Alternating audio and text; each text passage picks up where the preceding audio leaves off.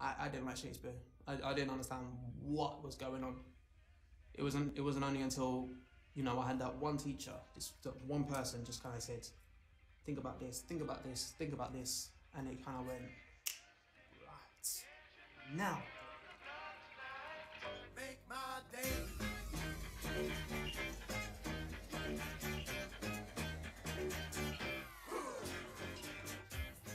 I'm Gemma Fairley and I'm the director of Romeo and Juliet. Romeo and Juliet is the story of boundaries, and particularly how thin the boundary is between love and hate. Because Romeo and Juliet is about love in so many ways, I think, which is so exciting, right? Because it's about normal love, young love, Romeo and Juliet. It's also about your love of your mates, Benvolio and Mercutio, the people I walk to school with, they're the mates you walk to school with, and the ones you mess about with. All its work is timeless. What I love about it is you can just take one play and you can set it in any kind of, you can put any kind of theme, or you can set it in a contemporary kind of basis, which is what we're doing, or you can take it, years ago. And it's just all so relative. I think that's the best thing about it. It's also relative to events that are happening today. And so you have it. We are going to be studying for just a few days the play that was mentioned in that intro video, which is Romeo and Juliet by William Shakespeare. So today I wanted to give you a quick introduction to both Shakespeare and to his play Romeo and Juliet.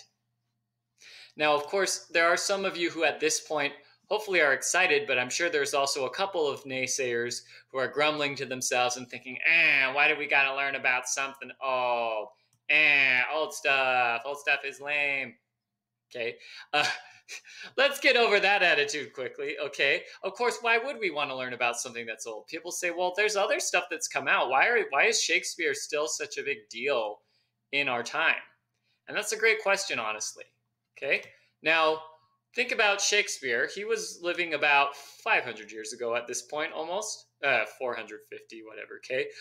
When we study something that's older, it's usually for one of a few different reasons. Maybe because there's still something interesting about it, which I think I will be able to show you why that's the case with Shakespeare, right? They talked a bit about that in that video as well. Maybe it's because something still affects us nowadays, or maybe because it's still relatable to us today. And I mean, technically all history affects us in some way and is relatable to us, right? But specifically as far as Romeo and Juliet goes, I have an example that I think is going to help you to understand why this play, or why Shakespeare himself is still such a big deal. So let's imagine it's the late 1500s when Shakespeare wrote Romeo and Juliet, okay? Imagine you're some sort of poor dirt farmer living in this time period, right? Unless you come from a rich family, you don't really get to go to school. Only people from rich families can go to school. It was not required for kids to go to school back then. So instead of being at school, you would be working out all day in the fields, just trying to scrape by to make enough food to eat. There are no stores. People grow their own food, right? And so at the end of the day, you're both physically and mentally and emotionally exhausted. You are just done. So what do you do for fun? What do you do to unwind? Well, honestly, probably just go home and sit in the dark. Okay, now that's a bit of an exaggeration, but there wasn't electricity, okay? Candles are expensive, and there's definitely no phones, no TVs, no video games, no computers, no electronics of any kind. And honestly, not even really books. If you've never went to school, you don't know how to read. So why is your family going to own a bunch of books? So you don't really have much in your house to keep you busy once you're off work in the late hours of the day. So you'd probably just have to do something outside, right? Maybe play marbles in the dirt with a buddy, or horseshoes if you're, an older person, or just, I don't know, get super drunk all the time, try to drown away your worries. But neither of those sound like the best, most productive thing to do, right? Now, there was this one other thing called bear baiting, and I promise this really used to happen. This was a spectator sport where they would take a bear and tie it up to a wall or to a post, and then they would set dogs loose on it, and people would cheer and laugh as the dogs slowly tore the bear apart and killed it. It's kind of like a slightly more updated version of the Roman Colosseum, but it's still not very great. So if we want a pastime that doesn't involve messing with the dirt or spending all our money on alcohol, or watching animal cruelty, we had one more option, and that was the theater. Okay, now this was, of course, the best option. And I mean, theater is still something we do nowadays, of course. We have more updated versions sometimes, like musicals are a very big deal nowadays, and that's the main version that a lot of people get their fix for theater. But, you know, back in Shakespeare's day, they had musicals, but they also had other kinds of plays too. And this was like their TV. This was like their Netflix, their movies, their YouTube, right? You wanted to see a new, exciting story that's come out. You're going to go to the theater to see what are the new ideas that these playwrights have come up with, right? And when you went to the theater, it wasn't just a bunch of people standing around in awkward, old-fashioned costumes. Sometimes people get this impression of Shakespeare as everybody wore tights and they talked like this. Nah, no. You could go to this theater in Shakespeare's time and you could see magic with actually pretty good special effects considering they were hundreds of years old. You could see sword fights. You could see, you know, musical numbers, singing, dancing. In fact, most Shakespeare plays actually had music in them, which is something that nowadays a lot of even people who direct plays don't realize. And you could also even just see girls and guys fighting each other for girlfriends and boyfriends, getting into, can we call them cat fights? Sure. You could see all of these things in a Shakespeare play. And, you know, if you got bored, you could just start yelling boo and throwing food at the performers. Like, you've probably seen that in cartoons, but that is a stereotype because it actually used to be a thing. There were food vendors wandering around, and if you didn't like the show, you could just throw things at the performer. Now, one thing that's really important to understand about Romeo and Juliet and Shakespeare in general is that the theater itself helped to determine the format for these plays, and that has influenced a lot of our modern entertainment. So I'm going to show you a 360-degree tour of the Globe Theater. This is actually something I'm posting to our class website later. And you can see there are no chairs, at least not on the bottom. If you were a regular old schmo, like you and I probably would be, you know, unless you were super rich, you would be what's called a groundling, and you would be standing in a packed crowd, standing room only probably, down here on the floor.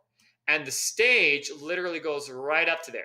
So like I said, if you didn't like the show and you were holding a tomato or an apple or something, it would not have been very hard to throw it at the performers. So these playwrights have to try to think of something that's going to keep everybody entertained, including people who don't have that much background knowledge, right? They're not going to get a ton of fancy jokes.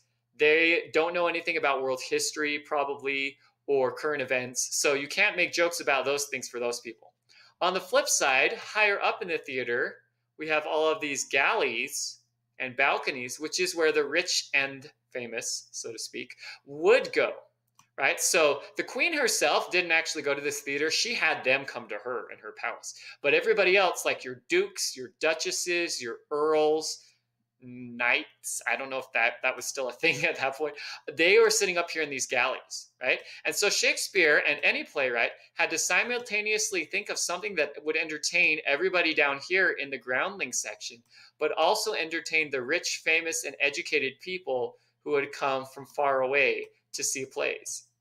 That's a pretty tricky thing to do. But then along comes this guy straight out of Stratford-upon-Avon, a small town that's a bit far away from London, named William Shakespeare. And he has the gift. He's able to come up with plays that really catch on with people because there is something for everybody. He's got romance for the romance lovers. Some of his plays are literally just about romance. And when the characters get emotional, they start to talk in beautiful poetry. What's in a name? A rose by any other name would smell as sweet. I'm sure you've probably heard that quote before. That comes from Romeo and Juliet.